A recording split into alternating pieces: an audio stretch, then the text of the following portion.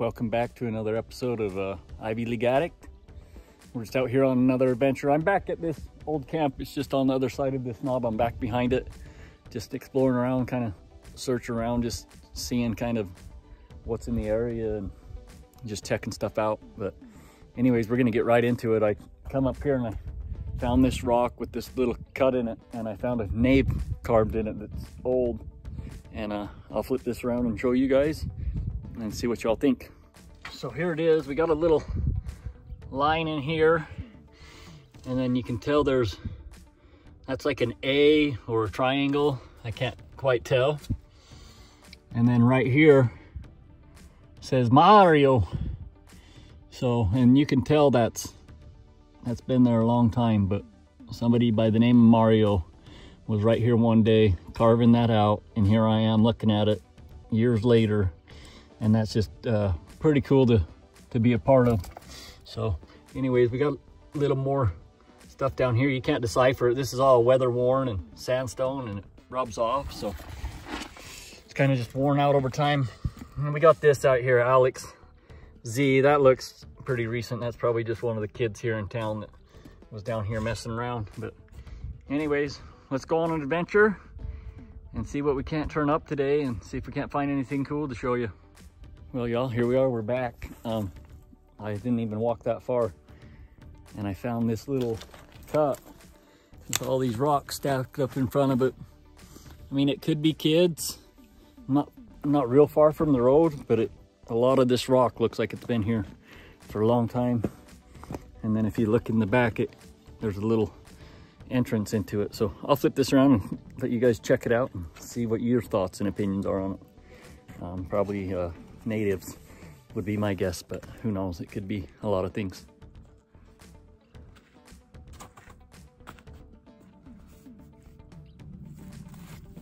See, it goes,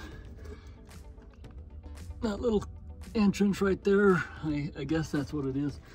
I don't know, it's pretty cool regardless of what it is. Even if the kids did work on this, I'm sure at one time this was a shelter for somebody because of the camps that are around here. Well, let's continue to adventure on and see what we can find today. Well, we're just kind of exploring the cliff line from down there where I found that other shelter. And I come up here and was walking along, and I got another shelter. This one's all fully in. I'm gonna flip this around and let y'all check it out. So there it is, stacked up nice and tight all the way to the top.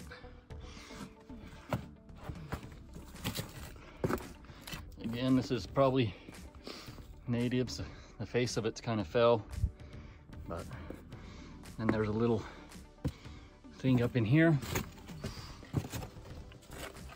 and an entrance.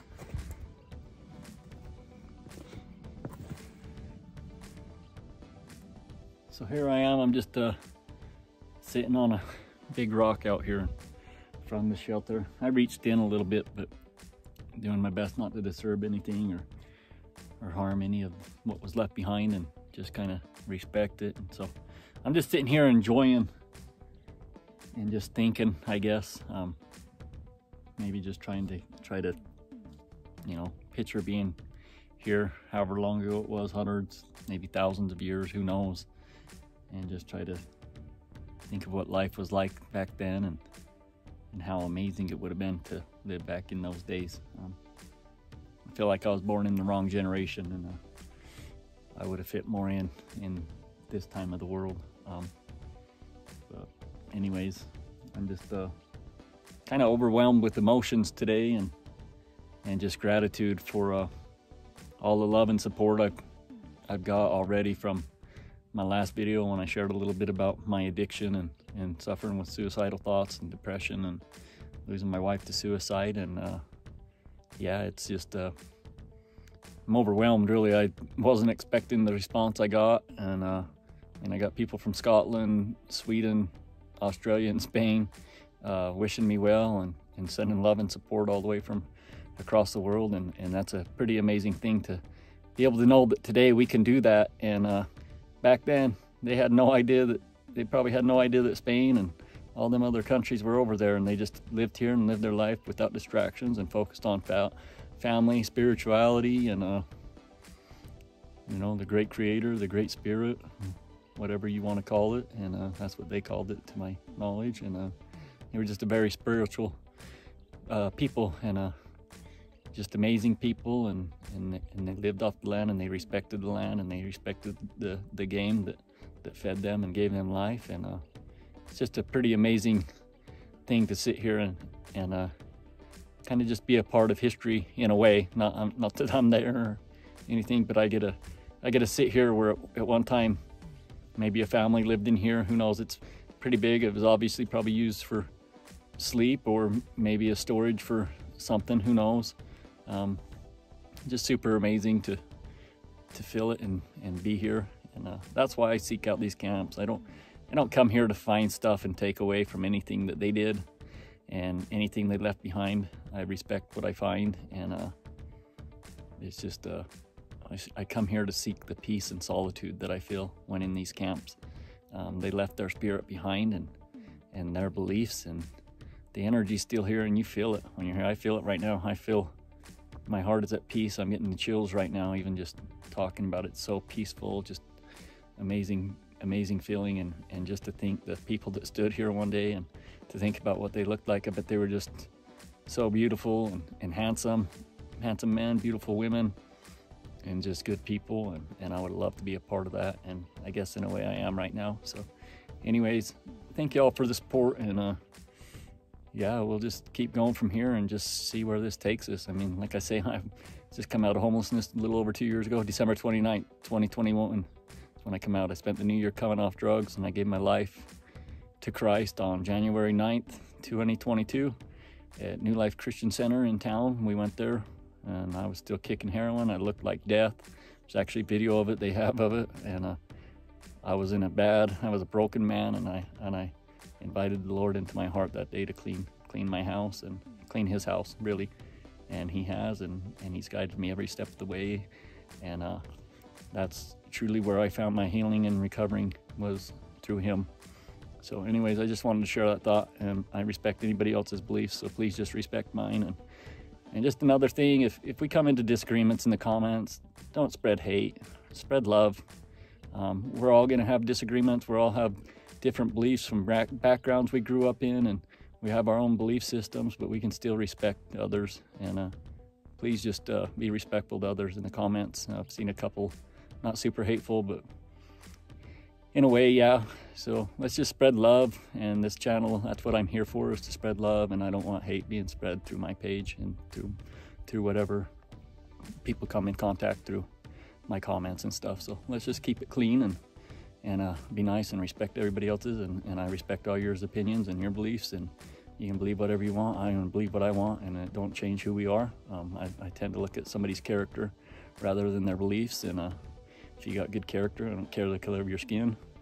And there's bad people in every race, and we're not really a race. That's just dividing all of us, and we need to stop that division and just live and love everyone for who they are and what they are, regardless of where they are. You know, that's just how I try to. And I'm not perfect. I'm not trying to get on here and act like I'm perfect, but I do my best to respect others, and I get angry sometimes, but I try not to spew hateful words, because in a way, when you spew hateful words out to people, you're sending poison back into there, and all you're doing is bringing hate back to yourself. But if you can speak love and joy and happiness, that's what you speak out into the world, and you get back what you give. So you spread hate, you're going to get hate. You spread negativity, you're going to get negativity. You spread positivity, and positivity comes back.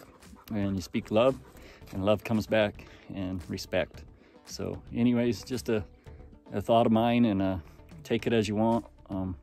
That's my beliefs, and as I said, I don't expect you to have the same beliefs as me, but I'm just sharing what I believe. So anyways, we're going to continue to venture on. Spice just come down to visit. You ready to go, Spice?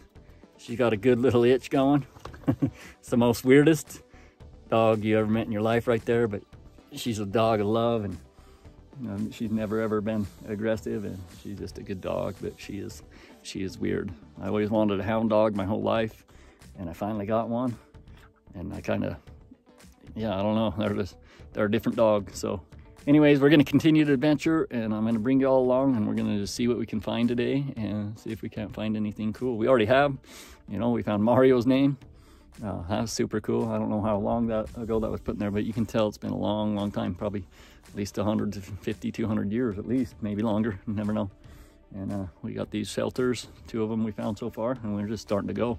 So there's just little washes and rock outcroppings all over up here, so there's a lot of stuff to explore, and you could probably spend a year out here and not even touch it. So we're just gonna go along and see what we find. Well, here we are, we're just still going, and I just found this little cut. It's pretty cool. I'm not sure if it's just natural or was used as a shelter at some time, but it goes back their ways. And what's interesting is right here above, you got like a perfect circle hole drilled that goes back there just a little ways, and then you got another one right here, and then I see another little hole over here. I don't know if it's a little entrance into a cave or if it's just a little teeny hole. We're gonna go check it out right now and see what's going on. It's just a little hole, maybe natural, may have been put there, who knows. Anyways, we're just gonna keep exploring. We're down here in this wash, and you can see all the rock. I was over there earlier, couldn't find anything that looked out of place, or wouldn't doubt that it was used as a shelter at one time though. Well, y'all, we're still just a-going. My buddy James called me from town, and he rode out here to meet me, so we moved spots a little bit, and we were just driving down the road, and I saw this kind of cut, and we come to check it out. And it's a old Indian camp. I got a little pottery I found, and got some flint chippings that James is finding, and we got this cut. I'm gonna flip this around and show you guys what we got going on right here. It's pretty cool.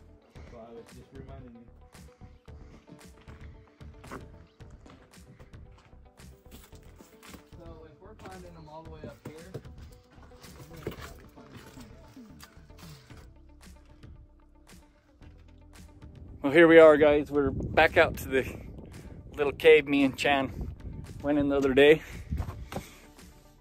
We went back in there and explored around, and we found some like old petrified pine gum. You got the smell of pine on our hands. It crumbled, or I'd show you. It was just a little piece, but we got a bunch of petrified wood that was back in the cave too. All over out here. We're right here on the front of this rock. Yeah, it's all over. Where that cross and this is, and it looks like there's 2 R's, an X, and some other stuff. You just can't read it all. So me and James, we're gonna explore around right here, and I mean, there's so much rock and stuff out here. I'm sure there's more stuff to be found. So we're gonna explore, and we're gonna bring you along and see what we don't find. So let's roll. Alrighty, y'all. So me and James, we left that cave, and we're just exploring. We actually just kind of found like a little bit of an Indian camp, and we're finding little chippings and stuff, and heading for this rock outcrop because it just looked like a good place to find somebody. And we just found some weird stuff. Like, I'm not even gonna try to guess of what it is, but I mean, I feel like it's somebody out here worshiping something. What it is, I don't know, but that's my thoughts. I'm gonna flip this around and this is crazy. Show you guys. I've never seen anything out in the middle of nowhere like that. Because yeah, this is there's no road. I mean, there's a road by here, but it's not close. So well, they came out and put fake grass down too. So you're gonna see there's fake grass down here. They built tables, and I'm just gonna show you, and I'd like to hear your thoughts and opinions on this, and just see what you think, because this is crazy to me. I was never expecting to find something like this, but this is why I like to explore, because you never know what you're gonna find out here. There's an outlet right here too. Yep. So like it goes all the way up and through here. So here it is, you guys. We got the We got the grass. Look at this table they built. I mean, I'm guessing that's layers of, it almost looks like foam. Huh, oh, that's exactly what it is. So they use foam and then they use this VersaBond on it. And they made like a, oh, it's some kind of table. And they've got wood out here that's kind of bonded to it. No, it's not bonded. It's just sitting on top. Just sitting on top. Somebody was living on it. They've got a tree in here. Merry Christmas. So, yeah, Merry Christmas. And then there's a, this goes all the way out. I'm not really sure what this is all about. I'd imagine somebody's out here calling on spirits of some sort, would be my guess. Or they were just out here homeless and living here. Yeah. That's about what I would think with the But there's like, green grass. I would picture trash and stuff being here if it's a homeless person. Yeah, but why would they leave it? Fireplace. They probably come back here. Yeah. It's just... That's unreal to me. That's just crazy. This is crazy. Alrighty, y'all. We just left that creepy camp. That place kind of gives me the EBGBs. I feel like somebody was in here calling on the spirits and Mother Earth or Wiccan or pagan. I don't really know. It's super, it kind of seems like an altar built for some kind of god or goddess. Super creepy. But we come over to that rock outcrop over on the other side, and I found this little cut. And so I just wanted to show you guys. There ain't nothing around, so I can't tell you what it is, but I mean, you got some old wood in there. That wood's been there a long time. You got the cut back in here, and I mean, it's a good shelter, and even right there below that wood, you can see a smoke stain. So I mean, it's perfect shelter for the Native Americans of old who lived here. And you know, maybe what that altar is something to come here and call on the ancestors. I don't know. I'm not going to claim to know. I can give my opinion. I want to know your opinion, but I was not expecting to find like that today. So anyways, we're just going to keep exploring and see what we can find. Well, we're just walking along and I just found something interesting. We got two flat rocks piled on top of each other with like a diamond, or not a diamond, but a triangle shaped sticks crossed. And then if you come up here by this tree directly behind it, you got rocks, some flat rock here. I'm not really saying what it is, but kind of makes you think a little bit. But anyways, we're just exploring along, and well, we're just still going along, kind of heading back for the truck now. And we just come across this survey marker. James actually spotted it. We were just sitting there talking, and he says, hey, there's a pole and some rocks. So we figured it was a survey stick, and we come over here and we got the rocks piled up, and the top of it is stamped 1916. So that's pretty cool to see that. That's over 100 years old. Yeah, that's 107 years old, 108 years old. So that's pretty cool. So I just wanted to share that with you, and we're just heading back for the truck. We might find something along the way, but anyways, we're just gonna head on.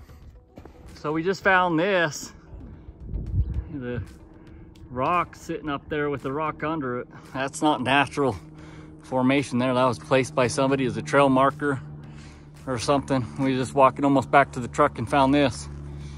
And then there's a little hole up in there. I don't know how far it goes back in, but it's square and you can see smoke on it. It goes all the way in there. How it does it? Looks like it. So we're gonna go check this out and see what's going on in there. Got a fire up in there. Yeah, you can see the black smoke. Well, what somebody was saying is they would burn the rock to heat it up, to break the rock, to mine out. So this could have been something they were just exploring in here. Well, look, it even looks like it's holes going down. Yeah, it is hollow under I there. wonder if it fucking caved in, because it probably did right here. Yeah, and you got that hole back there. Alrighty, y'all, here we are. We're back to the truck. Found a lot of interesting stuff today and brought you along. I hope you enjoyed it. Please like, share, and subscribe, and just help me grow the channel and get out there. And I appreciate all the support I've got so far. So just stay tuned for the next adventure, because we'll be going on one real soon.